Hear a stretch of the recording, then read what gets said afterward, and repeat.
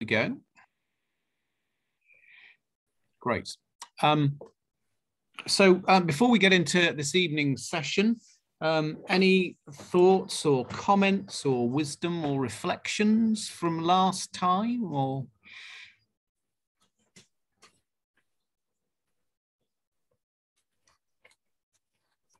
doesn't need to be, just asking in case anything to hoover up.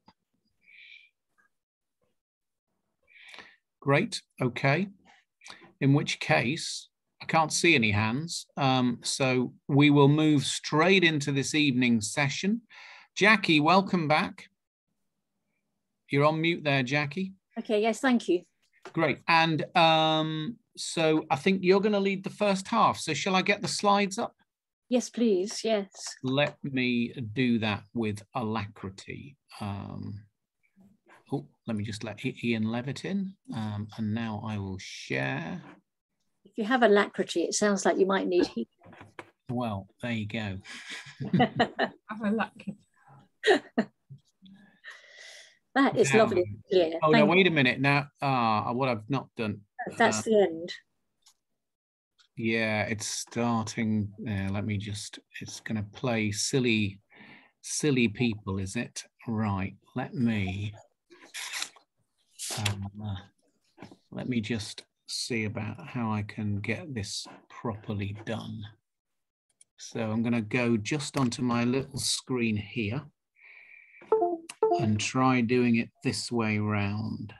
Oh, there's still some people coming in. Let me try this way round. Now, why is it starting at the end? No idea. Let's see if I can get it to start at the beginning. This is the one. That's the one. That's the one. But when I go to slideshow from the beginning, it goes to the end. How bizarre, how bizarre. We're going to have to do it this way around then, so that I just do it through that way. Okay, so is that good enough? Yes, that's fine. Great. Okay, before that, there's a scripture to read, isn't there, which I haven't actually. That's right. So so in your participants' books, everybody, we're on to session 3, developing helpful skills and attitudes. But before we get to that, yeah, let me, why is it not even clicking on? Oh, well. Yeah.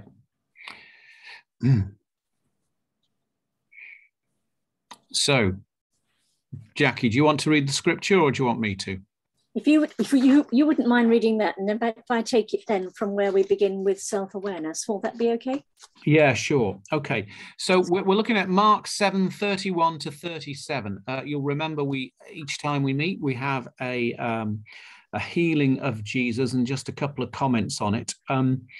So this one is Mark 7, and it's Jesus curing a deaf man. Then Jesus returned from the region of Tyre and went by way of Sidon towards the Sea of Galilee in the region of the Decapolis.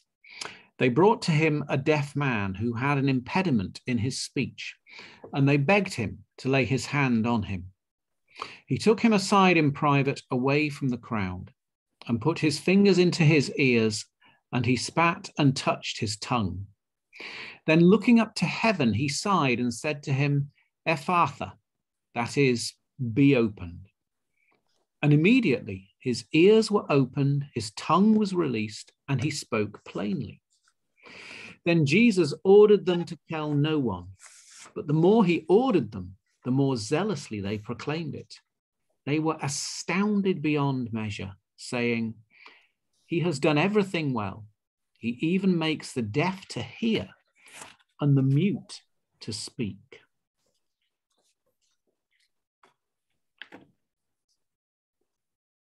So the reason we chose that for tonight, well, not least, we'll be talking about the laying on of hands and the use of touch and the such like. But in the modern Roman Catholic rite of baptism, you may or may not know that the priest actually touches the ears and the mouth of the newly baptized person and says, the Lord Jesus made the deaf hear and the dumb speak. May he soon touch your ears to receive his word and your mouth to proclaim his faith, to the praise and glory of God the Father. Which is really interesting, because what the Roman Catholic Church is pointing out there is that this miracle in Mark 7 is something we all need for ourselves, by God's grace, to have ears able to hear. However we understand the fall in Genesis, it does include a sense of our being born spiritually somewhat insulated, instinctively self-centered and self-enclosed. We need ears opening and tongues loosening in different ways. And indeed, when we're beginning to think about, as we are in this session, the skills and attitudes we bring, the visiting we do, part of our prayer in all this must be to truly hear and have tongues loosed by the Holy Spirit, to be vehicles of the Holy Spirit in enabling others to hear and respond to. So that's something of why this passage is for tonight.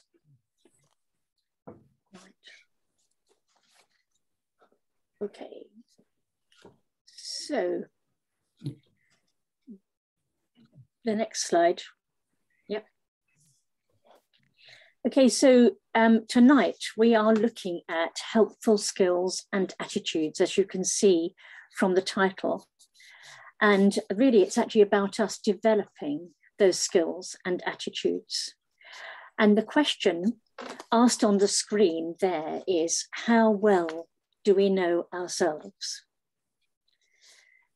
How we see ourselves will affect our regard of others.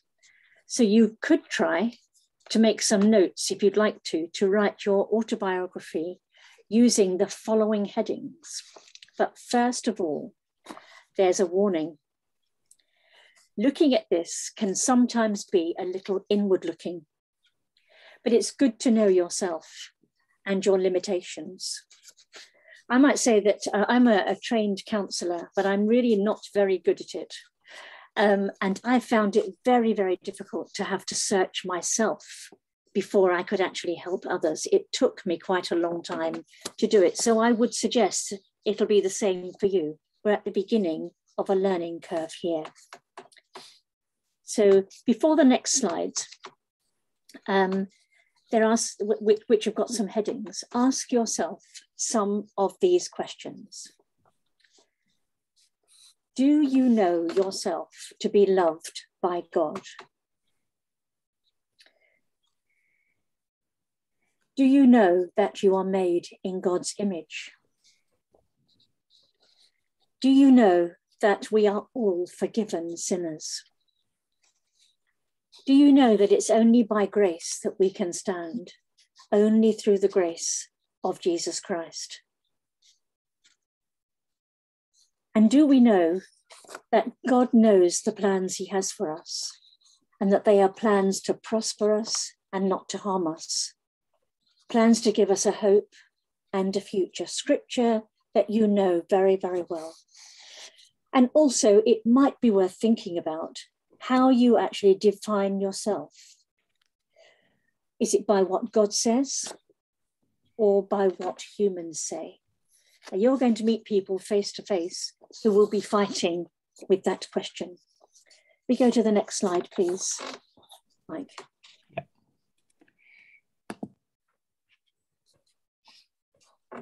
Okay, now the following sections truly is for you to write privately. But for tonight's purpose, the idea is that you think about writing your autobiography using the following headings, maybe as an example, and they're there on the screen. Looking at my goals and priorities in life. Being aware of past influences, past experiences that will influence your life now. So something might have happened to you as a child, or maybe sort of early in your Christian life, and you're still trying to work through that. Then there's the question of your strengths and weaknesses, and we all have problems, don't we, in putting down our strengths, but we all have them. And asking yourself, how do I compensate for weaknesses? And what drives and dominates my thoughts on a day-to-day basis? And how do I respond to criticism and direction? And how do I say, and how do I show that I care? How do people who care for you express it? Is it by touch? Is it by gifts? Is it by words of affection or of help, of time? Can we go to the next slide, please? I think that will fit in with that. Oh, that's odd. Lost Yes, the slide, I'm afraid. Say knowing ourselves. Can it go to then? Yes, that's all right. Oh, that's okay. Yeah. Yes, please. Thank you very much. Yes, this exercise is from the Growing in Wholeness course. And it's good to ask where you are on the dotted lines in between each statement. So for instance, if you look to the left there, it says there, putting yourself down. Such things as, God blundered when he made me, I will never be any good. But at the other end, the positive side of that is believing that God doesn't make mistakes, that I'm a valuable person because he made me. And most of us sit somewhere on the line between self-put down and self-esteem. Then there comes to self-pity. Things like, I'm not clever, or I'm not good looking, or nobody really loves me. Across to self-acceptance on the other side, where it says, whatever my weakness is, I'm a whole person. God has given me all I need to live life. And then there's self-defeat on the left-hand side there. Things like, and I'm sure we have all said things like this, there is no point in trying because I know I'll fail, I'll never make it. Through to being confident at the other end there, saying, I can do anything God wants me to do. And failure makes me try harder. You go to the next slide, please. I think it should be the next slide. No, can you go back again? Sorry. Nothing worse than not having the slides all in front of you. Then consider maybe where you were 12 months ago. Then perhaps you could draw an arrow in which direction you're going and in which way you're traveling. So looking at putting myself down on the left-hand side to self-esteem on the other, where will you be on that dotted line? It's not something you can do immediately now, but really worth thinking about. And then there's the whole issue, which we've mentioned already, about self-pity versus self-acceptance. And then self-defeat through to self-confidence with those words that I mentioned to you once before. Okay, we all sit somewhere on that. And I think I've probably moved from one to the other and back and forth, as I'm sure that you have as well. So, but that's really all about knowing yourself. Could you move to the next slide, please, Mike? Okay, we've got here that word, a very grand word there, pronouncements. Okay, and the first thing is, negative statements made about us can become curses. Things like, gosh, you're no good. You'll never change. No one will want to marry you. Never trust men. Big boys don't cry. You'll never make it. And I thought about this for quite a long time today, but my story in this is, in the culture of my family, and lots of people would have had this experience, my story is that my father thought that because I was a girl, he'd noticed I was a girl, which was good. He noticed I was a girl, and what he actually said to me was, you don't need to do exams. you don't actually need to really stay at school, because you're only going to get married and have children. And then your job is to look after your husband. So for quite a few years, I got stuck there. And you'll find that there are lots of people who would have actually had that kind of experience. And often, of course, there is the word of God, which sometimes, when talking to people, can actually be misused. Beware of negative words like never, or always, or can't, or won't. The positive aspect is that God's words are always creative and redemptive. They're not there to threaten you. Jesus is the word of God, as you know from John chapter 1, and our words should be like his, straightforward and gentle and kind and understandable. Healing comes from hearing and accepting God's word for us, forgiving those who've spoken lies to us and rejecting those lies. So we all of us have a long journey to meet and, to be on. And everybody that we actually meet through the healing ministry will probably have had lots of these experiences. They'll come feeling negative and not positive. Could you move to the next slide, please, Mike? And looking at inner vows, thinking about negative statements we make about ourselves, like, gosh, I'll never forgive myself for, or I'll always do that. I'm ugly, I'm useless, I can never show my emotions. Please remember that healing comes from hearing God's description of us and to repent of believing untruths about ourselves.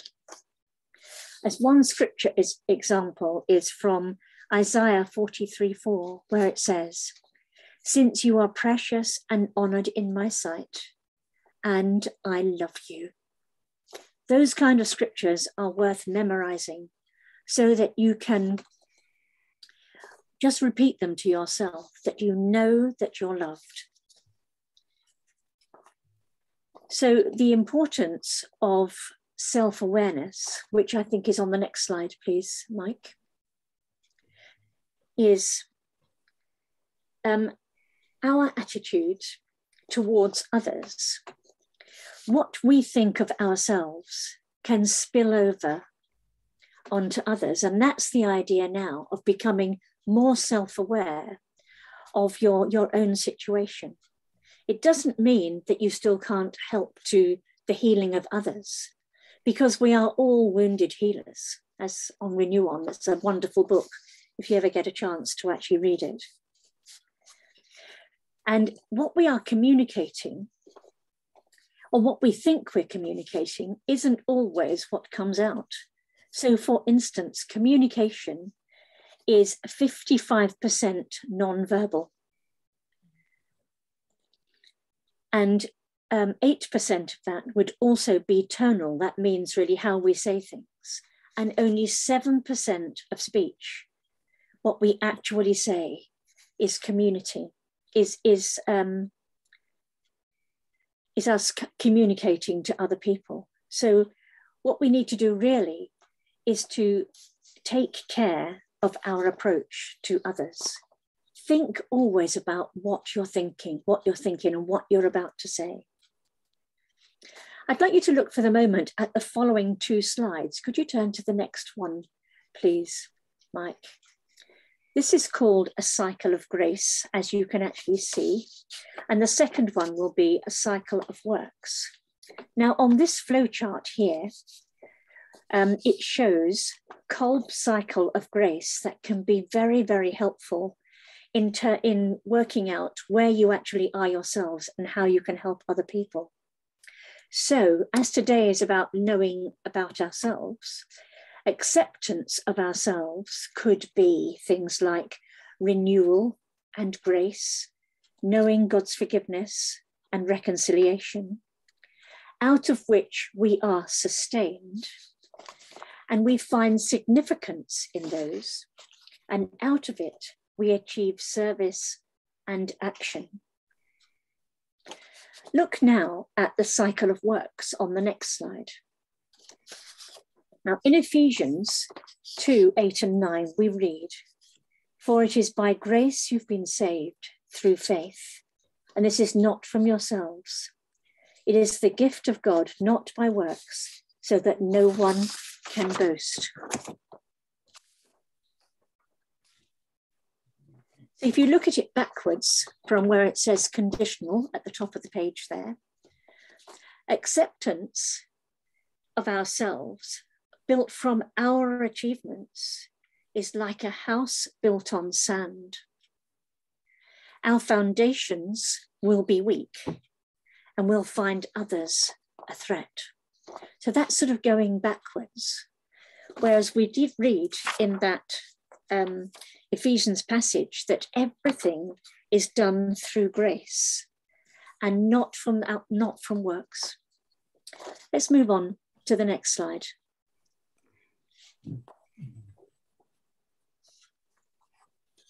Now next, we've already touched on listening quite a lot at the beginning, and we had an exercise in the first evening.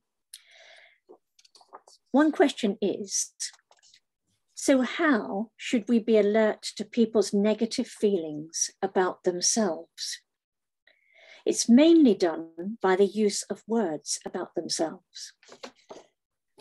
First thing we actually have on there on the screen is inner conflict. I suppose I ought to, or I keep telling myself to do something. There's always a kind of a conflict there. And it's good to try and listen and take on board some of the things that people are actually saying. And secondly, is listening carefully for people who aren't really touching on the real issues that they need to come for healing for. They just hide them.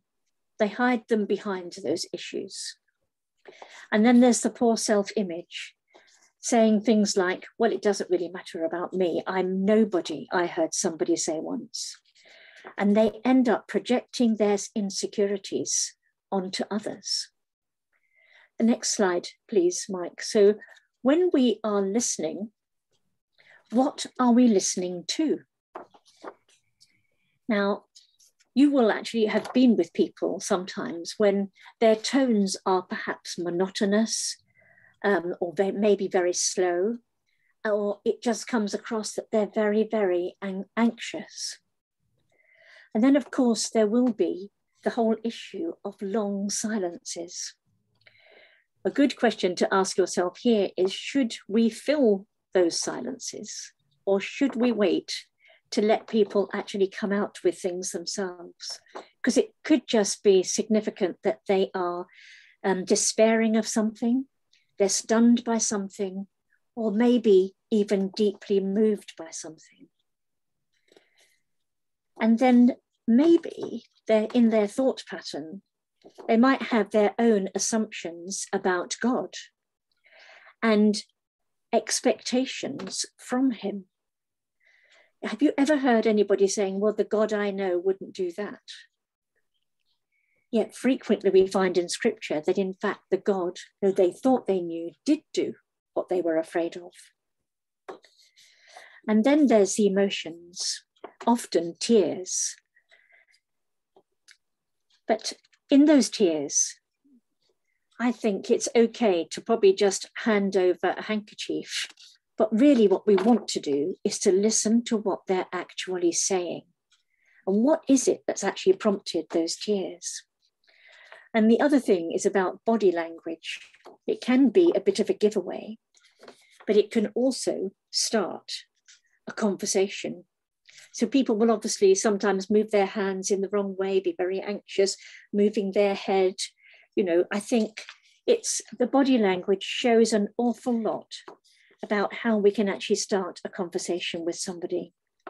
And one of the questions, of course, also is, how does all the above affect their lifestyle? And it could just be that people are incredibly tired. and their relationships. I wonder how they are. Move on, please, Mike, to the next one.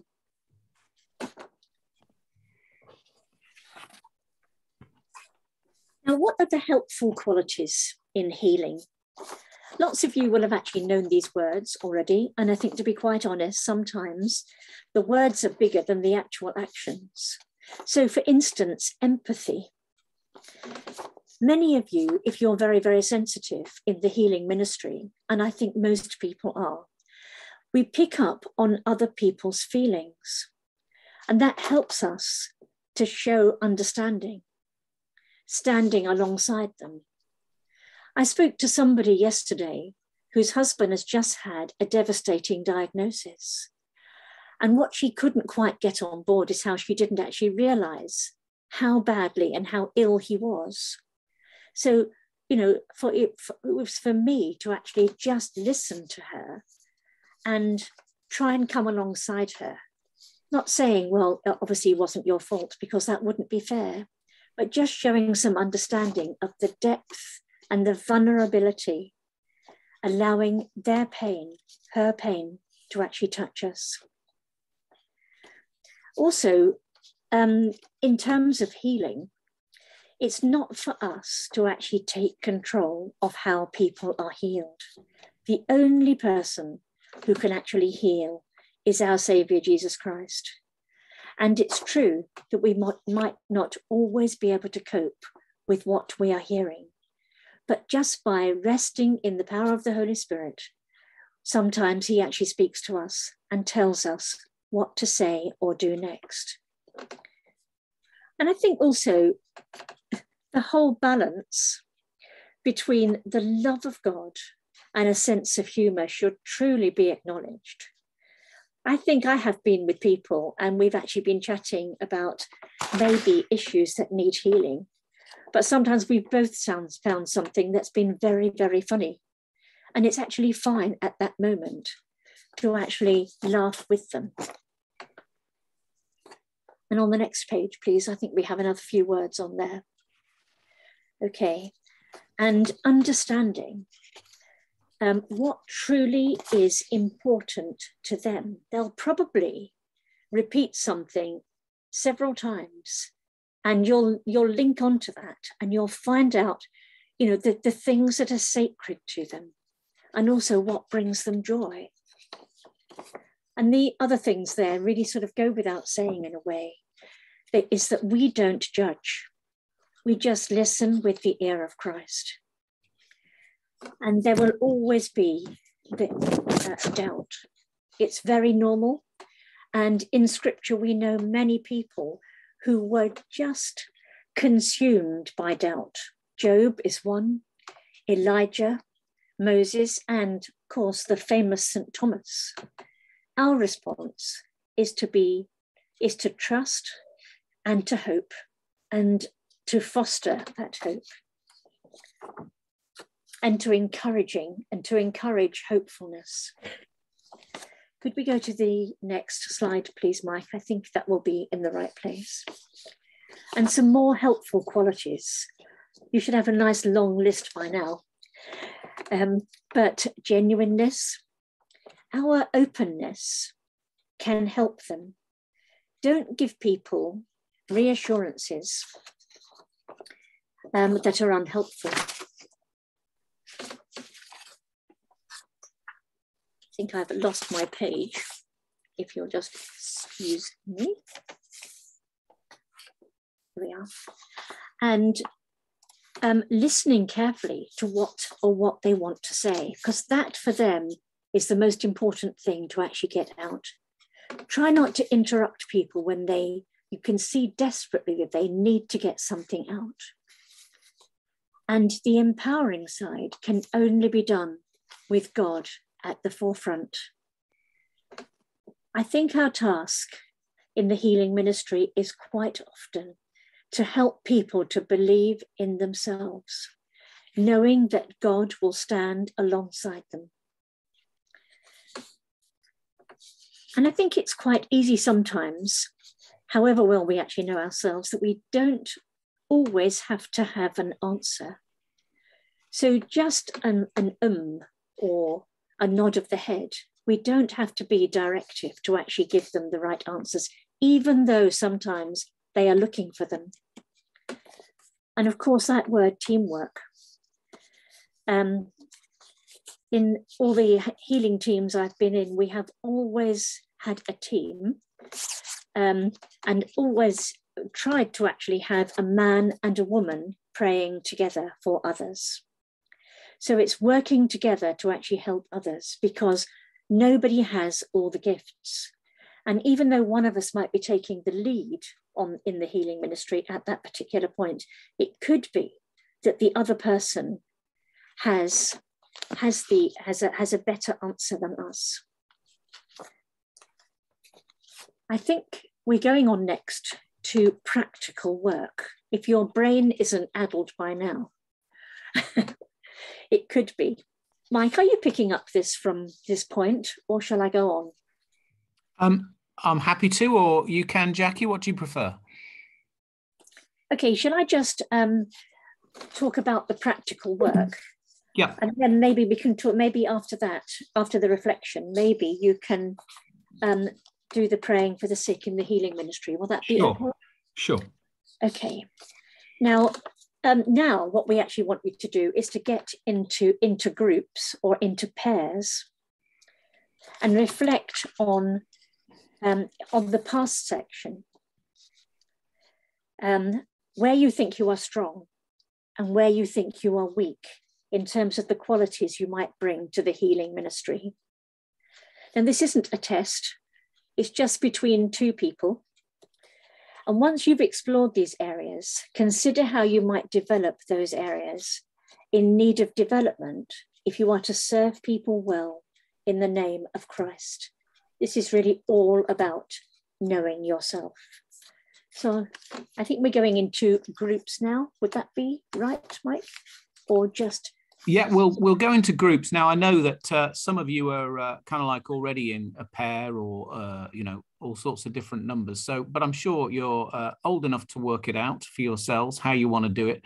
But basically, you've been given a shed load of qualities there associated with healing. We started off with self-awareness and moved into qualities that you need for the healing ministry. So as Jackie said, just have a conversation with one another. Was there anything in there particularly resonated that you thought, yeah, no, that's something that, that's where I'm at. That's me. And anything where you particularly thought, you know what, I could do with developing that a little bit, because that's an area of weakness or, something that I need to watch. And just have a conversation about it and be as open or as as open as you want. I mean, you don't have to bare your soul to one another here, but obviously it's helpful if you're real. Okay, so I'm going to put you into groups now. So let me get a...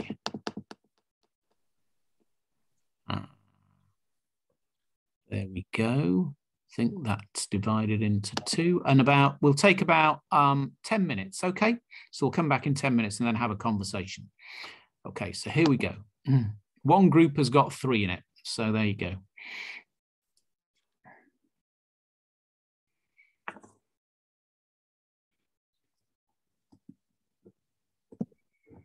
Bishop Mike, it's Andy Walton. Hi, Andy. Hi. Jan and I can profitably work together on this. Going into groups has been a bit untidy in some of the times when we tried to make it look like a pair. Okay, well, I'll have to get the person who will be abandoned by the fact you're not going in there. So wait a sec. Well, Peter Mason is the other person, and he's not gone into a group either. Are you there, Peter? Okay, well, if you just go on to mute, Andy, and just have a conversation between the two of you, yeah? Yeah. Okay, so you go into mute, and I'll try and attract Peter's attention, who appears to be here but isn't answering. Great.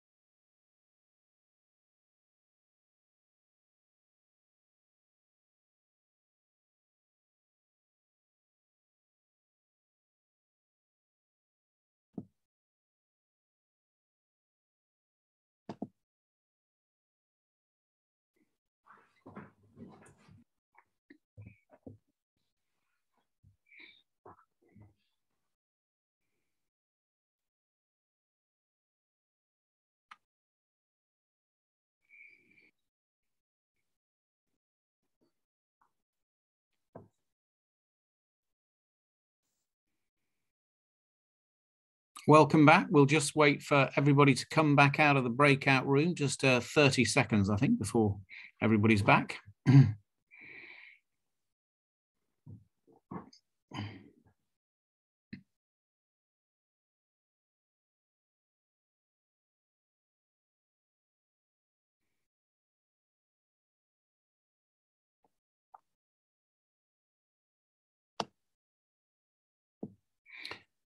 Great. Welcome back, everybody. So just a few minutes now for anybody who wants to either report back something from what they were talking about in terms of qualities or self-awareness, or really just an opportunity for people to feed in either comments and wisdom or questions. So if you go to the reactions tab at the bottom and click on that, you'll see there that you can raise the yellow hand. And if you want to raise a yellow hand, then I'll know that you want to speak, because I think I've got 3 sheets at the moment on my Zoom. So without further ado, Groovy Granny, and then Peter and Liz. Groovy Granny. Yeah, I'm unmuting. Hi, Mike. Hi. It was interesting. I just love saying it. I'm sorry, but if you've got it on there, I have to say it every time. So I should change it really, but my grandchildren put that there. We were just talking about the word team and how there's no I in team. And my other person who spoke to me, who was Christine, said, what we also have to remember is there is a me in team. So, you know, you're talking about there's no I in team, so you involve everybody else, but actually you have to think about me as well. And I thought that was really, really important. Yeah, it's that working together. So yeah, it's both not about kind of like going it alone in an egotistical way, but equally well, it's not about devaluing and undervaluing your own part in the process. Yeah, so it's that balance and that creative tension. Yeah, absolutely. Thank you. Peter, Liz, Peter. Okay, I think one of the things we're discussing is we normally have some prayer teams, and it's usually male, female, and it's usually very beneficial, because not only are we able to deal with most things that come up, but if I'm sort of feeling that I'm not been as non-judgmental maybe as I ought to be, I can have my partner do things, and similarly we can have that sort of interchange to make sure we're hearing from God a bit more and not hearing from ourselves or not projecting anything. So I think it's really a healthy thing to pray in pairs, male, female, where possible. Yeah. I mean, there's just so many advantages, aren't there? And it's like you're healing double, hearing double, for instance. You're listening. You know, I gave the example last week of the pair who were listening to a woman who'd come for healing, and one of them was kind of like asking a few questions, and the other one was holding back. But it was the one that holding back that kind of like heard what wasn't being said, and therefore was able to ask the critical question, which came out of nowhere to her co-healer, which was kind of, you know, what's your relationship with your father like? You know, kind of like, well, where did that come from? The other person thought. So, but I mean, you know, it's you get so much more of a kind of global view, and you're doubly open to the Lord because there's 2 of you and so on. So yeah, absolutely. Yeah. Anyone else? All fine with all those qualities? Not struggling at all in any area?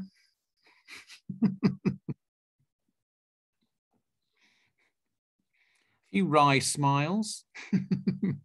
Yeah, Andy. It was useful that we're able to talk that together, because we could be very honest with each other about what we know of each other's characters. One of the things that I was conscious of, and others may experience too, is a temptation to try and complete a task, to be task focused. And trying to find out, and we were discussing, how do you approach that from the viewpoint of maybe limited time? If you've got a queue of people perhaps waiting for some form of prayer, ministry, healing, and there's a separate discussion about whether those are the same thing. But if you've got people there and waiting, how do you best address it? Any wisdom on that? Yeah. I mean, I can give you an example, which I was going to use later this evening, of Bill Johnson, who's a very well-known charismatic evangelical coming out of the southern United States, there was, you know, as you say, a queue of people coming up for healing, you know, on this particular evening, and you know there was a limited time, and as this one person came forward, he heard the voice of the Holy Spirit quite clearly saying, "Don't lay your hands on this person," just as he was about to lay his hands on this person. So he didn't. So he thought, right, okay, I'll pray for this person. Then he heard the Holy Spirit say quite clearly, "Don't pray for this person." So he was sort of thought, so what do I do? what happens now? You know, so he just didn't do anything. He just stood there, and this person stood in front of him. And this went on for a few minutes. And then the person said, "I can feel this really heavy oil kind of like moving through me. It's like an oil dripping right through me from head to toe." And that actually was, in fact, what that person had been waiting for. The lesson he drew from that was sometimes, you know, being out of control and not knowing is exactly the right way to be. And there is danger in feeling I have to do something in a particular way in order for A, it to work, or B, me to justify my own existence. And the obedience to the Spirit can put us in some awkward spots, like just standing there, not knowing what the heck we're supposed to be doing, but just waiting. So that isn't really an answer to your question, Andy, but it's kind of like, it's effectively saying, hold your nerve in the Holy Spirit. You know? Yeah.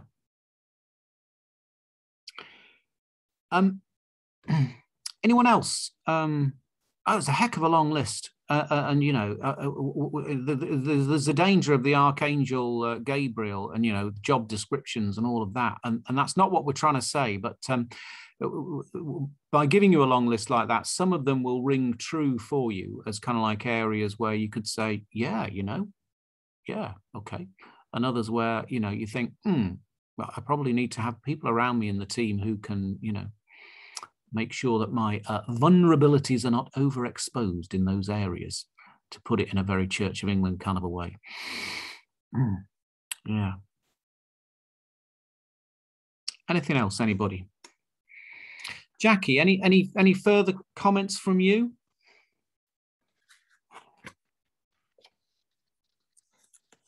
You're on mute there, Jackie, I'm afraid. I realised the list was really long. And I must be quite honest, when I was actually looking at them all and reading them all, I thought, my goodness me, I'm not quite sure I can actually cope with all this lot. But I would actually say that it would be worth looking down the list and find out which one you immediately connect with. And then maybe developing that, because we all have individual gifts in the healing ministry. And that's why we do things, as somebody's already said, and Peter and Liz have said, in teams and male and female together, just so we can actually, you don't have to do everything at once. You don't have to pass all these things and have a tick to be in the healing ministry. Yeah. And yeah, thank you. And that point, so for me, one of the things that really resonated is, you know, what we're communicating, and the fact that, you know, all the surveys suggest that the majority of our communication is non-verbal. Actually, you know, 38% of it is tonal. I mean, Dostoevsky, the great Russian spirituality writer, said this. He said, you know what people think of you, not by what they're saying. Don't listen to what they're saying. Just listen to the tone they're using. Yes. You know, you know, and the fact that, you know, actually so relatively little the speech itself. On the other hand, we also know what Paul says, that, you know, faith comes through hearing and hearing through the word of Christ. So if the verbal words are the ones soaked in the spirit, then, well, different kettle of fish. But yeah, but we did, you know, what we're communicating, and therefore, you know, the importance of being genuine, being, you know, being people of integrity and honesty with all of this is really important. Yeah. One of my grandchildren, who is 6, said a couple of weeks ago to us on Zoom, Nana, you sound like you've actually got your cross voice on. And I thought, actually, that was, in terms of the healing ministry, that's actually quite interesting. So I said, oh, I'm sorry, darling, I didn't mean that. It's just that Granddad just put an ice cube down my back. That's the way it was. So I was cross. Fair enough. It's interesting how he immediately picked up on that. And so will everybody else when we're actually praying with them or being alongside them. Yeah, absolutely. Yeah, great. Okay, well, we're going to take a tea break. So we'll come back at 8:05. Okay, so take a tea break and catch you in a bit. And I'm going to switch off the recording now. So do remind me to, pause recording. Got 1 minute before 5:00, so just hang on for a minute.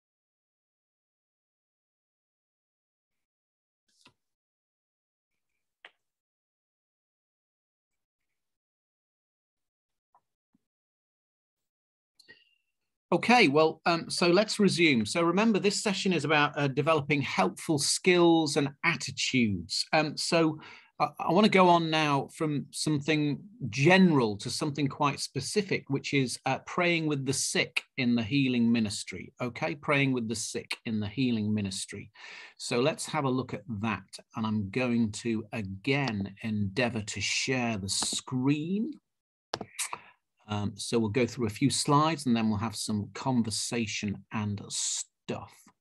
So I'm hoping you can see that okay. Yeah, Jackie's nodding, so I'll take that as yes, you can see that okay. So praying with the sick in the healing ministry. I was sick and you visited me. And I'm thinking here, I guess, both about the sick who come to us for healing and the sick to whom we go, offering prayer for them and fellowship and comfort.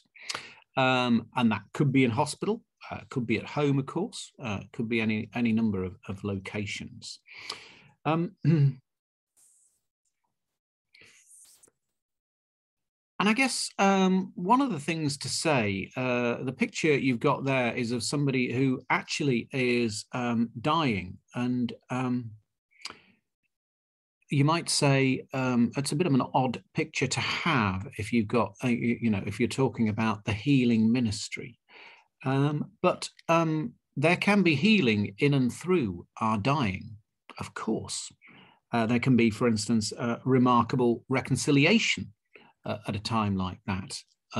Our defenses can be down in such a way as to allow things to shift within us that have been solidified like concrete over the years.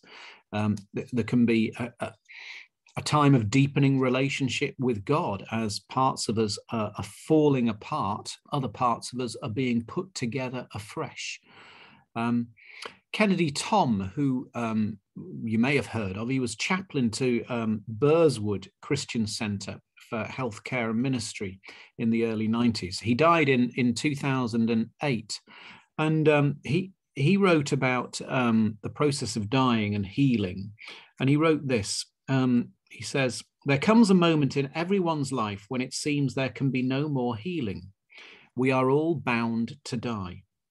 Paradoxically, the gospel teaches that this fact, so far from being the ultimate disaster, is the point of ultimate healing. As Jesus entered on his passion, he said, now is the Son of Man glorified, and God is glorified in him. The passage through death to life eternal may be terrifying and painful, but it has been opened for us by Jesus, who as healer and friend accompanies us on the way. One of the ways in which we can prepare for this time is to support and pray for and with the dying. In so doing, we help both ourselves and them to face up to mortality and to look beyond to what lies in store. So let's not think that the work of the healing ministry ceases because we are dealing with situations of death and dying. So moving on, let's talk a little bit about sacramental healing. Unfortunately, people kind of associate sacramental healing with the phrase "the last rites," and therefore immediately assume, "Oh dear, it's bad, is it? I'm going to die." I remember a minister talking about how he was in hospital and he'd gone to see the husband, and he came out from the husband to talk to the wife in the waiting room and said, well, they said some things, and then he said, so can I pray for your husband? And she said, oh no, it's not that bad, is it? In other words, it was kind of like, when you're at the end of the rope and it's the last thing you do is to pray, when actually I would sincerely hope that as Christians we might think pray first, not teach first, but pray first. It's possibly a sign that we're people of faith. But if you read this passage from James, this isn't about the dying at all, is it? Are any among you suffering? They should pray. Are any cheerful? They should sing songs of praise. Are any among you sick? They should call for the elders of the church and have them pray over them, anointing them with oil in the name of the Lord. The prayer of faith will save the sick, and the Lord will raise them up.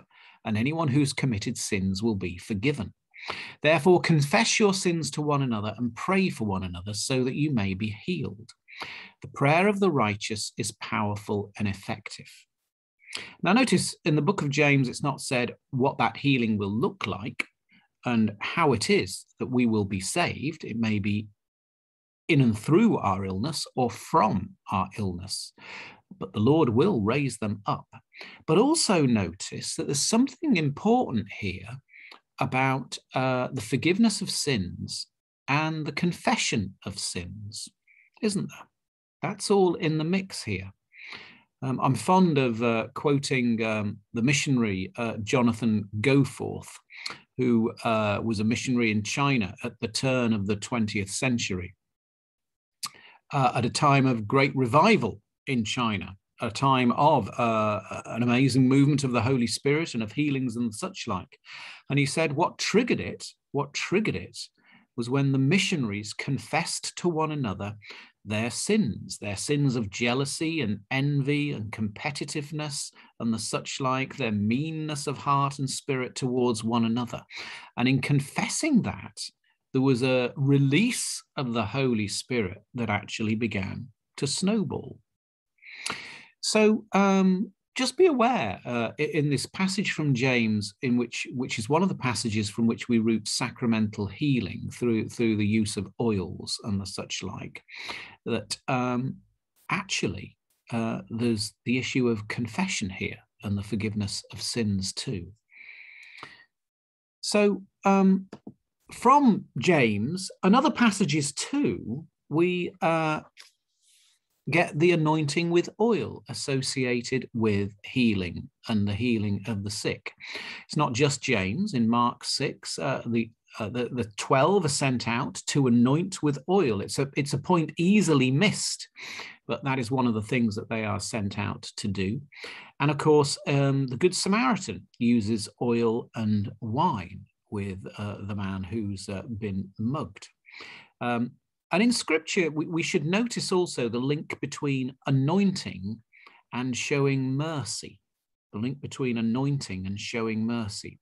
The Greek eleison, have mercy, you know, Kyrie eleison, has the same root as eleon, which means olive tree or the oil from it. And you'll remember in Genesis how the dove, the final dove that Noah sends out, comes back with a twig. But it's noteworthy that it is a twig of the olive tree, the mercy tree. Similarly, as I say, in the Good Samaritan parable, olive oil is what soothes and mercifully enables the healing of the man. So olive oil in Scripture is symbolic of God's mercy, the God who is always and everywhere for us, not against us. So that's one of the reasons that oil is used for anointing. And anointing is part of what we can offer as a church. Anointing was, of course, something that happened in the Old Testament, but it happened in the Old Testament mainly to kings and priests. They were anointed. Oil was poured on their heads to symbolize God's grace coming upon them, to enable them to do what they couldn't do within their own human capabilities. In fact, that's really quite a good description of God's grace, isn't it? God's power to enable us to do and be that which of ourselves we cannot do or be. So, and of course, who is the one par excellence, who is the anointed one, who is enabled to do and be beyond all human capacities? Well, the anointed one of God, our Lord and Savior, Jesus Christ. So Christos, yeah. And of course, we find in Acts that Jesus was the one anointed with the Holy Spirit and power. And if you look at Jesus' manifesto in Luke 4, which is a riff off Isaiah 61 and other Old Testament passages, what do we find? The Spirit of the Lord is upon me because he has anointed me. He has anointed me to bring good news to the poor, proclaim release to the captives, recovery of sight to the blind, to let the oppressed go free, to proclaim the year of the Lord's favor. So it's perhaps unsurprising in the light of all of this that actually we anoint within the church, and we anoint with the oil and olive oil in particular. So within the Church of England, and I know there are other churches represented tonight, but I can only really speak for the Church of England, we use olive oil, and on Maundy Thursday, we set that olive oil aside by blessing it. And normally it's a bishop that blesses it. And those oils, there are 3 different oils. There's the oil of baptism, the oil of catechumens, and the oil for ministry to the sick. And for its use in baptism, that echoes the kingly and the priestly aspects that I've mentioned. For catechumenates, it's a reminder of our discipleship. So it's a reminder that oil was used by athletes in those days, and we are running the race, as Paul puts it, of discipleship. And also for ministry to the sick, which, as I say, is not about the last rites, but how God's care is communicated to us in ways which are resonant with Scripture and in ways which are tactile, and thus comforting and visceral and physical. And as I say, perfumed oil is sometimes used at confirmation and ordination, chrism, for the setting apart of particular people for God's purposes, just as kings and priests were in the Old Testament. So that's some of the background to this idea that when you come to see to services where, for instance, so on Maundy Thursday, if you come to the cathedral for the blessing with the oils, in the side chapel after receiving communion, you have the option to be anointed. And so this is a little bit of background about why that anointing takes place as part of the healing ministry. And in Anglican public worship, A bishop or priest normally presides and blesses the oil unless you're in a situation of emergencies, and lay ministers can anoint. And the signing for anointing is regularly with the cross on the head and or on the hands. Some people get a bit sort of precious about saying, oh no, you don't want to anoint people on the hands because that should be reserved for ordination. I don't see where they get that from scripturally, and I don't, I think it's very helpful to anoint on the hands as well as on the forehead myself. In fact, I think the more oil, the better personally, but anyway. But this idea about on the head as well is, for those of you who are really interested, an echo of perhaps Revelation 7:3, where it speaks of the servants of God being sealed upon their foreheads. Sealed upon their foreheads, Revelation 7:3. So in baptism, for instance, we are sealed as servants of God. And in confirmation, I always say, after confirming, be sealed with the seal of the Holy Spirit. So just FYI. So that's a little bit about anointing, which is another kind of part of the offer we make. There's also the laying on of hands, isn't there, in the healing ministry? And here are a few scriptural references to this practice. You'll recall Jesus early on laying on hands on Simon's mother-in-law. And she immediately, well, in Mark's gospel, she immediately bounces back up and gets on with serving the shepherd's pie, which seems less than merciful, but I'm assuming that she was utterly healed and therefore ready to rock and roll again. James, I've already mentioned before. Lay hands on the sick who will recover in Mark, the post-resurrection life. And then Paul in Malta, of course, putting his hands on Publius's father. So you've got examples there of this practice of laying on hands as part and parcel of the healing ministry. Now, of course, you've got to be careful with the laying on of hands. And we live in an era where there is hyper anxiety about the invasion of physical space.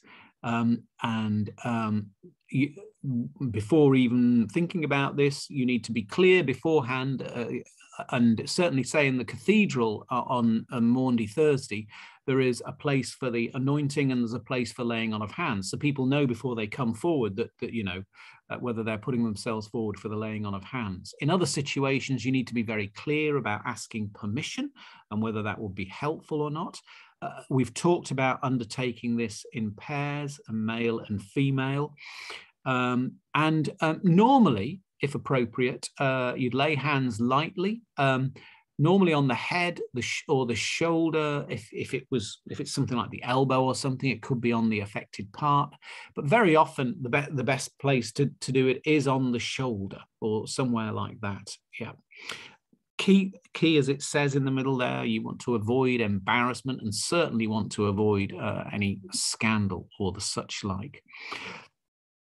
But it is really, something that helps a lot. I remember reading Michael Main, who was the former Dean of Westminster Abbey, who came down with ME just as he was leaving his job as a vicar in Cambridge to become Dean of Westminster Abbey, and was laid up in hospital for many weeks. And he said there were many, many different Christians that came to see him.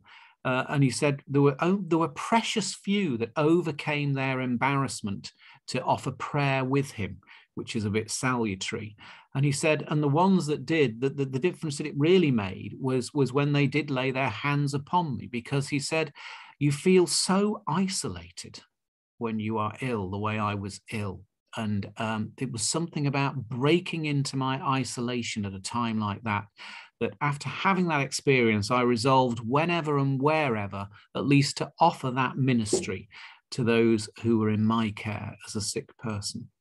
So, this can be a powerful and important, tool is the wrong word, a gift of God for us to utilize. So anointing and laying on of hands. And then also, of course, there are plenty of prayers around, and I think you've probably got some of these, either in your participant's handbook, or, maybe even in your brain.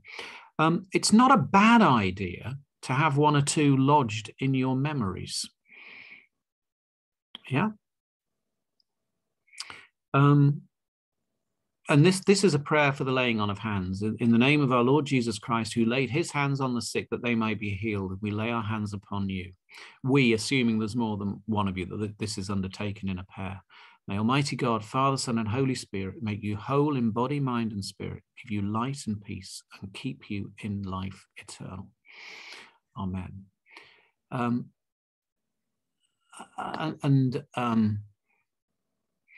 Different kinds of prayers. So this is one from Common Worship, which is kind of similar to that one, but you can see how it is, and asking, yep, and then another one there from the Iona community, Spirit of the living God, present with us now. There should be a may somewhere there. May the Spirit of the living God present with us now. Enter you, body, mind, and spirit, and heal you of all that harms you in Jesus' name. Amen. And there are plenty of prayers out there, and I'm sure you could find some that kind of go with the grain of your own kind of way of praying. This one, source unknown, a little bit more formal. And this one is for the anointing with holy oil. As you're anointed with this holy oil, so may our Heavenly Father grant you the inward anointing of the Holy Spirit. So that's beautiful. It's how the external oil is a genuine sacrament. In other words, it's an outward and visible sign of an inward and invisible grace. And this prayer makes that point, that actually the oil, it's not the external oil that's doing it, but this is symbolic of the Holy Spirit that's, we're invoking to work in you at this time. I won't take too long over these prayers because you've got them and you can mull them over. And again, another prayer for anointing there. But I love that combination. Grant you the riches of his grace, his wholeness, and his peace. And that can be really important, to pray for God's peace in the midst of all of this, because there can be a lot of anxiety, a lot of restlessness, and a lot of mental anguish around feeling, oh, is this God punishing me? Or, all of that stuff that we were talking about earlier about low self-esteem and blame and the such like. Another prayer there. As outwardly and with sacramental oil your body is anointed, so may Almighty God our Father inwardly anoint your soul. So you can see that has similarities to the one we mentioned a bit earlier, and that's from Marylebone Parish Church, which has got a good website if you're interested in looking at further resources, and a good website particularly on the healing ministry. So you might want to check that out at some point. So there are a few prayers, and we can talk about those in a bit if you want. But let me just move on to a few issues arising that can arise as we engage in prayer for the sick and with the sick and visit the sick. So some issues arising. Questioning.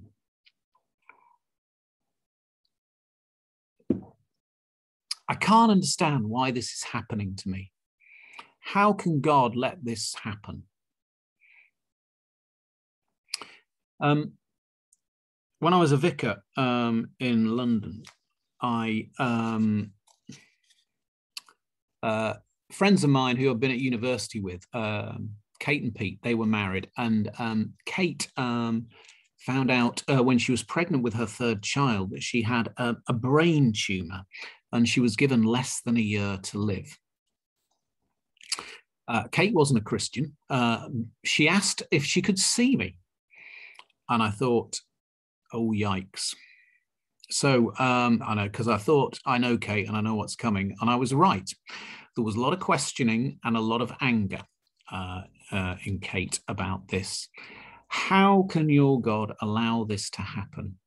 what on earth is going on? And don't give me those platitudes about this, that, and the other, and da-di-da-di-da, and da-di-da-di-da. And it went on and on. And Kate was a bright cookie, you know. She was nobody's fool. And there was a lot to take from her questioning. And you know, at the time, I remember being in listening mode and actually saying very little, because actually, even if I'd given a completely robust and watertight defense of God's activity in the world, I don't think that she was in a receptive mode of mind. What I do remember saying was that, you know, my mother had died of cancer at the age of 46. And that, you know, it made me deeply question my own faith. But paradoxically, it led me to a place of deeper faith, not less faith, but that, you know, I appreciated that it could go both ways, you know, at a time like that. But the other thing that I mentioned was that something that a priest had told me, which was that strange as it seems, the two royal roads to God, fast tracks to God, appear to be suffering and the way of wonder and beauty, despite the fact that, you know, suffering can lead you in the opposite direction. And I don't know if that had anything to do with what she did next, but because she only had a year to go, I think she wanted to pursue her loves, and her loves, apart from her family, included singing. So, and guess what was the only possibility for singing in her village? The church choir. So she got involved with the church choir, which caused me immense grief, because she used to sing at evensong and listen to all these Old Testament passages, and so started battering me with all of these things that they were saying about God in the Old Testament.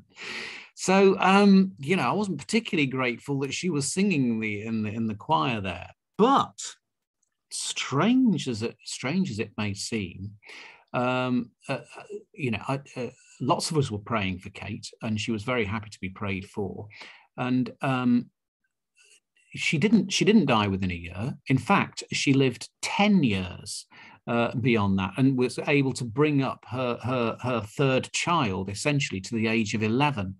And she found a faith in and through being in that church choir. And I remember asking her, you know, how did you come to faith, given how hostile you were when you were first kind of diagnosed? And she didn't really have a kind of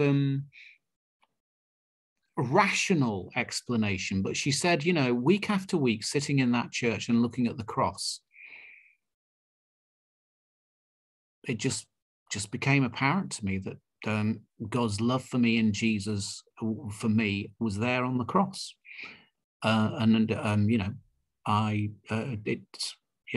it's just incontrovertible and unquestionable for me.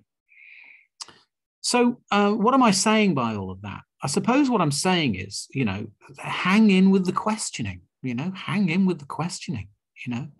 And, you know, as you were saying, Liz, the other week, you know, we what we need to do is to put our own experience next to the experience of those who are questioning and saying, well, this is where it went for me, and this is what it is for me. And I appreciate your experience is different. But, you know, we can still witness in the midst of that kind of, you know, difficulty and indeed hostility. And who knows how God is at work in and through that. But as sure as eggs, God is not going to be at work and we scurry away and hide from it. So questioning and indeed anger. And then shame can be something that arises, because some people can feel deeply ashamed that they are sick and unwell, or somehow feel that they're letting the side down, or that if they've not been healed, they are kind of, you know, a person of little faith or something. on top of the kind of often indignity of various kinds of illnesses and the danger of self-disgust and the such like. So we need to be really sensitive to that, I think, as a possibility, and really be careful about our language and our way of being with people who may be feeling shame. And I think I mentioned before about, Jesus, and he never ramped up the shame. He always kind of like provided a pinprick to the balloon-like nature of shame. I think of, his calling of Matthew, and goes into the place of Matthew's greatest shame, the tax office, where he's ripping people off and disgracing his people and his family name and his village's name. And Jesus doesn't shame him. He doesn't abandon him. He doesn't do violence to him. He just breezily says, "Follow me. Follow me." Which also, by the way, means I really want to be with you, Matthew. And we've got things to do together. And one of the things I think that we can offer to someone who's feeling shame is our presence, and being really present to them, and being available and being accessible. Because those who are feeling shame will feel like, they're being, they're shunned, and being, any sense of being shunned will add to that. So, and then resignation can be another. There's nothing I can do, and there's that sense of despair. And again, what do we see? How does Jesus deal with despair, or that kind of resignation? Be interested to know your responses to that. I think of Mary at the tomb on the third day, and she must have been despairing, because not only was Jesus dead, but now they'd stolen his body. And Jesus appears to her and says her name. And it's interesting with Thomas, who is despairing in a different way, but whose despair kind of like comes across as anger. And Jesus shows him his wounds. How is the risen one recognized? The risen one is recognized by his voice and by his wounds. What does that kind of like communicate to us in terms of how we are to engage with those who are, resigned or despairing? What is it for us to enable them to hear Jesus calling their name, Mary? And then, of course, another issue that might be arising, and I put this one in because it's completely different from the rest, and certainly kind of like discombobulated me when I came across it, is concern for others. That actually, people aren't always negative in the midst of their sickness, but are remarkable witnesses. I think of Edna Greenup, who when I was in Deptford as a lay worker, I remember visiting her. She was 90 years old with terminal cancer. And she didn't want to speak about her illness at all. What she wanted to speak about was the vicar in the parish who was having some really challenging pastoral situations, and was really keen that we were praying for most of the time I spent with her for him. And that was not avoidance. That was not denial. That was sincere, loving, other regard. And we shouldn't be surprised at that. What do we hear in Matthew 25? Jesus says, "When I was sick, you visited me." When I was sick, you visited me, suggesting that the Christ-like ministry here can come from the one who is sick, which was absolutely the case with Edna Greenup. So, be prepared for visiting Jesus when you visit the sick. The American author and pastor Eugene Peterson was struck in the stories of the resurrection by how the angels at the tomb said to the disciples, "He is going before you to Galilee. There you will see him as he told you." Yeah, Mark 16, is it 8 or 7? One of those anyway. He is going before you to Galilee. There you will see him as he told you. And that caused Peterson to look again at his pastoral visiting in the light of that. So, because he was often very anxious when he was going to places like hospital about what he would say. What am I going to do when I get there? Because it's crumbs. It's a bit of a challenging scenario. And he kept thinking about this. The risen Lord has gone before me. There I will see him. He is risen. He is going before you to Ipswich Hospital. There you will see him, as he told you. So what the conclusion he came to through this was that actually what we need to be doing with our pastoral visiting is being alert to what the risen Lord is doing and saying. So there's something about the prevenience of grace here, in a sense of looking for what the risen Lord is already up to, rather than feeling, I have to bring something to this situation. I have to do something. I have to provide something. The posture he suggested in the light of that resurrection narrative, he's going before you to Galilee, there you will see him as he told you, is that Jesus is already there. Jesus is already in the room. And there's something about our being attentive. So I think that's quite helpful. I don't think it's the whole story, but I think it's very helpful if you're feeling pressurized to somehow perform, that actually the risen Lord has gone ahead of you. So what is it for us to be listening and watching and joining in with it?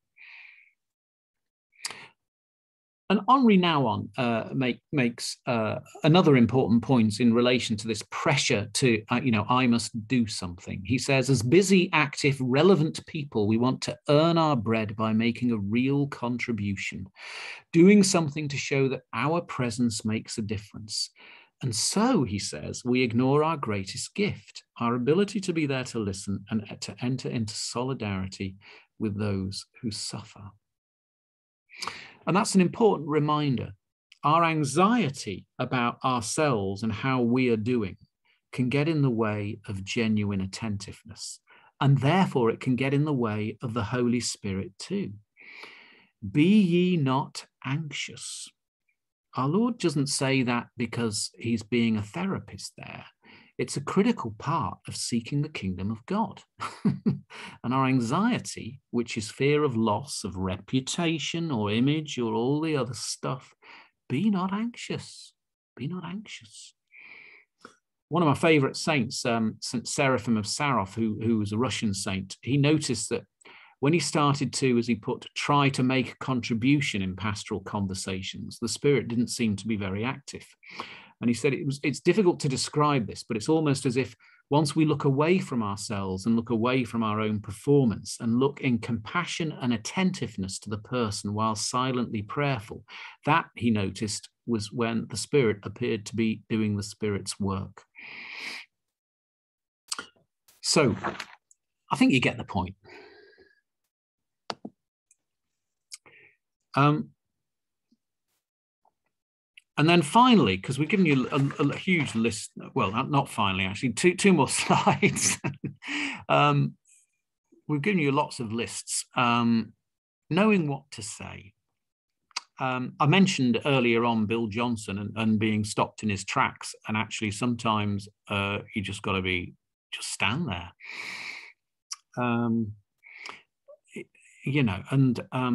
Sometimes questions can be helpful. But we need to avoid interrogations. Sometimes it's important to, it's always important to listen. We need to accept the emotions that are coming out. With Kate, it was difficult to stay with those emotions, but it was really important to do so. Maybe allow the person to, be the psalmist. That could be a psalm of orientation, of disorientation, or of reorientation. It could be a psalm of lament, and God is big enough. Or it could be a psalm of praise. And we need to avoid pitfalls. So, for instance, whatever we do, we are not there to predict courses of recovery. We're not there to talk about the details of our own particular illnesses. We're not there to be nosy or to appear to be nosy. We're not there to be voyeurs. We're not there to fill every gap created by silence. Avoid some of those pitfalls for the sake of the quality and the depth of the relationship. And prayer is important, and the offering of prayer is important. I was in hospital a few years ago, and I was astonished how few people offered to pray for me. I don't know if it's because I'm a bishop or what, but, I was kind of like, come on. I wasn't as rude as Stanley Hauerwas, who, when the chaplain was talking to him when he was in hospital, said, after he got a bit impatient, unless you're going to pray for me, get the hell out of here.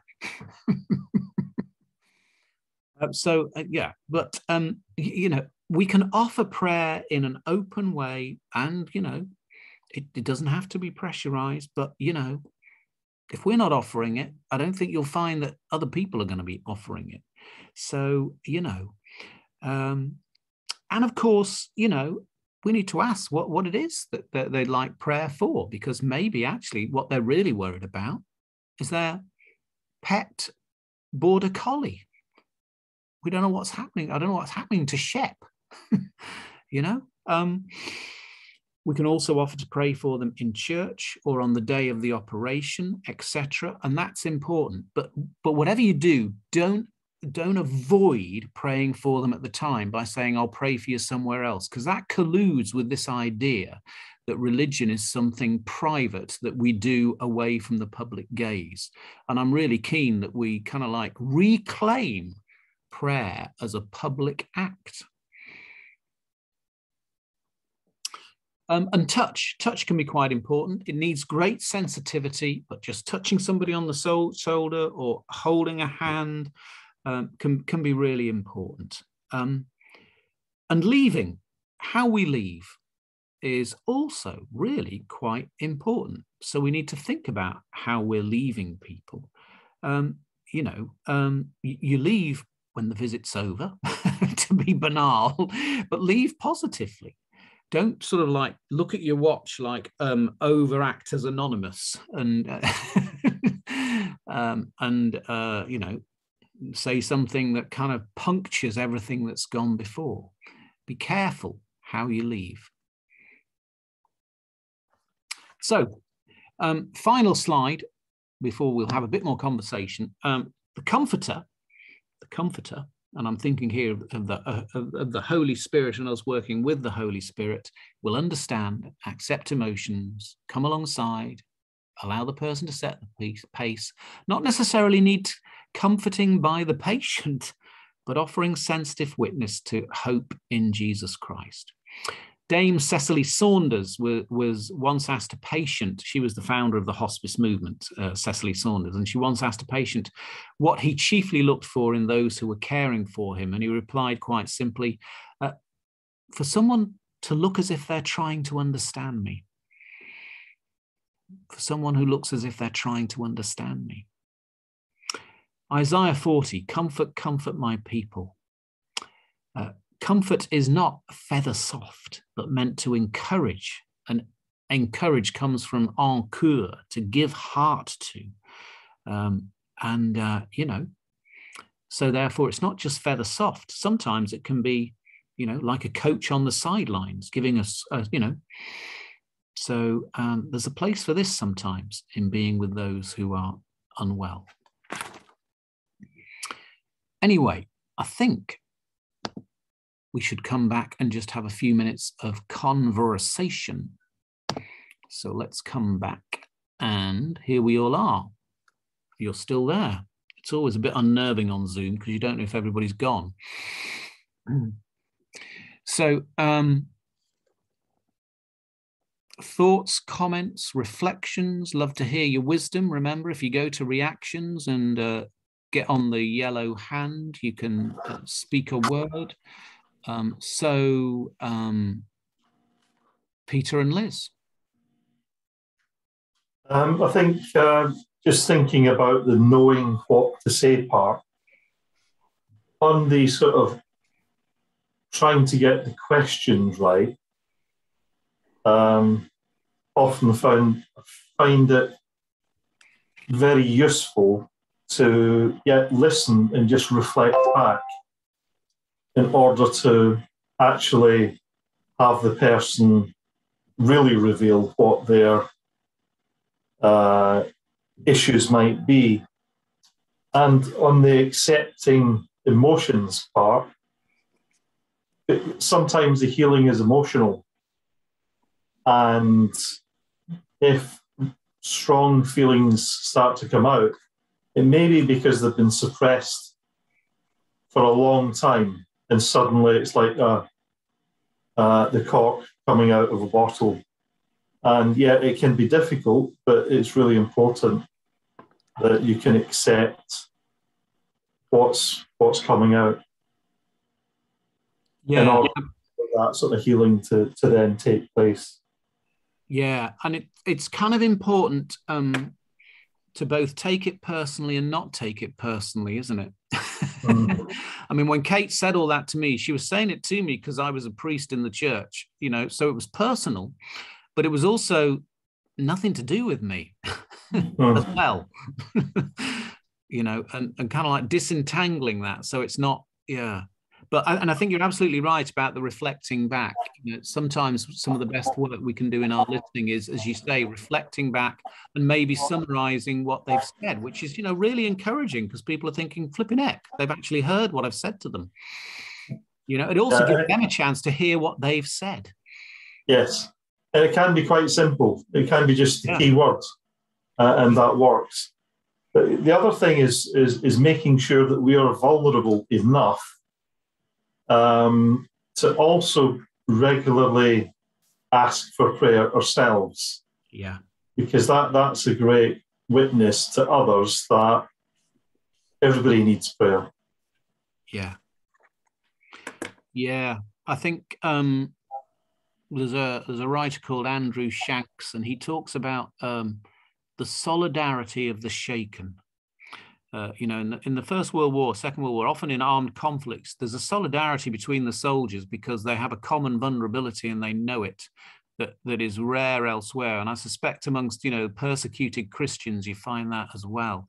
But what he's talking about is that on the far side of vulnerability, you've got a kind of solidarity together because we know, of course, we have a common vulnerability. Who's trying to fool anybody else that we're not vulnerable? But to actually kind of like, make that connection, that can really take relationships to a much deeper level very quickly, can't it? Yeah. Thank you. Ian, and then Sharon. Yes, to do with the vulnerability of yourselves, actually, and being honest. I found being honest, like yourself, I've had a couple of people really go at me and my God and Jesus about their condition and terminal illness. And for one of them, he was getting quite irate. And I really just had to be honest with him and just really say, I don't have the answers. Have you asked God?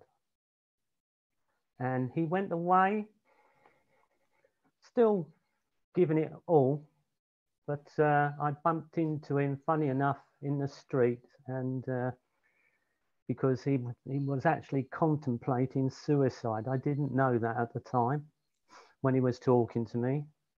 And he actually said to me the next couple of days after, when I bumped into him, that just saying those words, have you asked God? He felt it saved him, because he went home and ranted and raved at God. Obviously, he felt God answering. Yeah. And he did. He lasted an extra 5 years as well. So that was, praise the Lord to that. Mm. And the other thing is, we had, bless her, a wonderful woman who had supermotor neuron disease. And it was a very slow, debilitating disease that just drained her and took her away. But a number of prayer meetings, and especially prayer meetings and healing meetings with a group, not just one person, a very solid group. People, not her, but people within that group were being healed. It was quite amazing. And she was very much part of that. She was saying, Trish, I felt God speaking to you. Just simple words like that. And yes, it was happening. It was truly amazing. So yes, it does happen that those who are terminally ill, sick in some shape or form, just flow. The healing ministry just flows from them. Yeah. That's been my witness anyway. Yeah, and you know, I'm conscious that is a witness that is echoed, and one or two examples we've had in the previous sessions. But absolutely, it seems that and what that's about, I'm not quite sure. There's Paul talking about, you know, when I'm weak, then I'm strong. There's this sense that, you know, as we're dying, our defenses come down and we become open to the Spirit in a holy, translucent way that is remarkable. It's paradoxical.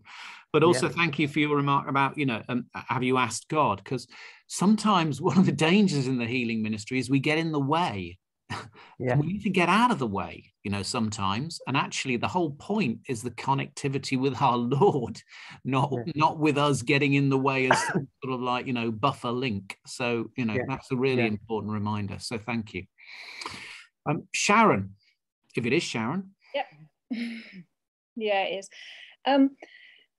Thinking about listening, and it brought a memory back for me. And it was of a lady who was an extremely private woman and did not want to impart any of the details of what she needed healing for. And it was all to do with relationship, and, you know, that relationship would never be repaired. So it was very emotional.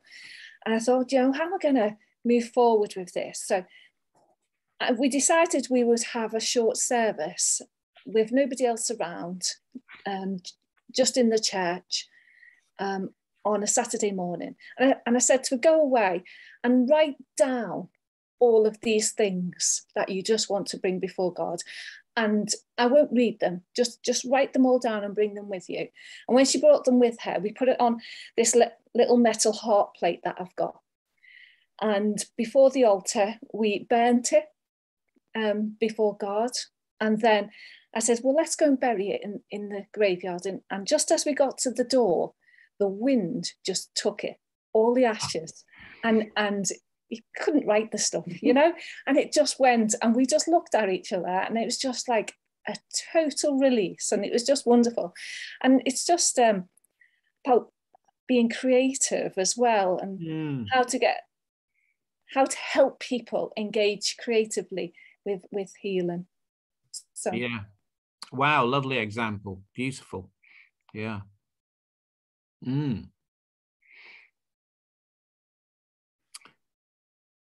I haven't got anything to say to that. That's amazing. Nothing to say. Lois. Yeah, I just wanted to ask you, I love the thing you said about when people are angry and they're questioning about God and how those awful things can happen to them. And when you said about the two royal roads to God, suffering and the way of wonder and beauty, I just wondered if there's any verses in the Bible about that. I can think of one that sort of relates to healing, but I can't think of ones that doesn't relate to healing, if you see what I mean. It's more about the suffering than it is the healing, isn't it? That they then come to God. And I just wondered if there was anything in the Bible that you could draw upon at that, if that ever was to happen. what the suffering as a way to God. Yeah. Yes. Well, I guess. Well, it's interesting. This week we're looking at James and John, aren't we? In the lectionary, the two disciples who say, "Can we sit at your right hand in your glory?" And they appear to have been deaf to the last two chapters of Mark's Gospel, where Jesus is talking about the road of suffering. And just remember the transfiguration and the bit of glory. And Jesus says, are you sure? You sure you want to do this? Because you're going to have to drink the cup that I drink and be baptized with the baptism I'm baptized with. And they say, yeah, sure, we can do that. No problem. And then he explains to them that actually following his way is a way inevitably of suffering. And that's not necessarily sickness, though, Lois. And I can't think of an example where it's sickness, but that suffering is an inevitability in the Christian way, because we are actually called to let go of all sorts of stuff in order to embrace the way in the person of Jesus Christ. And I think what he's saying to James and John is, it's not that I die and you get to have the glory. It's that actually I die and rise and you get to die and rise with me. And that's hard, but that is the way. That is the way of life. And each of us will have to tread quite a different path, but each one of us will have the cross and each one of us will die. And each one of us is called to do that in and with the one who has gone before us, and in the power of whom we can do so in ways which are transfiguring of others and ourselves. So, I kind of like, so I'm not giving you a chapter and verse, but I'm saying it seems to me the thrust of Jesus' whole teaching around the cross and participating in his life and his way and abiding in him and him in us. Yeah. Yes, thank you. That makes sense. Thank you very much. And Jackie, finally. You're on mute there, Jackie. Thank you. I was just thinking that when I was a hospital chaplain, we met people there who were very, very vulnerable because they didn't quite know what was going to be happening to them, and viewed each person as a walking sacrament because they were all God's children. And at that point, we always, I think we talked about Maurice Maddox saying, God meets us at our point of need. It was in one of our talks. And I was actually just thinking how very often that just seeing somebody who's actually willing to sit alongside them, even in a hospital situation where frequently chaplains wear black. I did change that, actually. Do black, but having a priest alongside you when you're walking into the hospital and you're afraid to go in, we found over and over again that people often ask for prayer there and then. Will you pray for me? Will you come and see me in the ward before I have my operation? And of course the answer was always yes. So, and I think earlier on this afternoon we talked about, there's a book written called The Sacrament of the Present Moment. It's facing up to that moment when someone wants prayer at their most vulnerable. Yeah, and kind of availability. Yeah, thank you.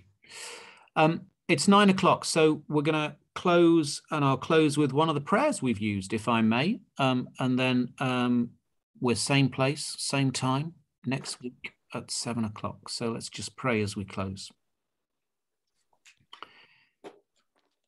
Spirit of the living God, present with us now, enter us body, mind, and spirit, and heal us of all that harms us. In Jesus' name. Amen. Amen. Thank you all. Thank you.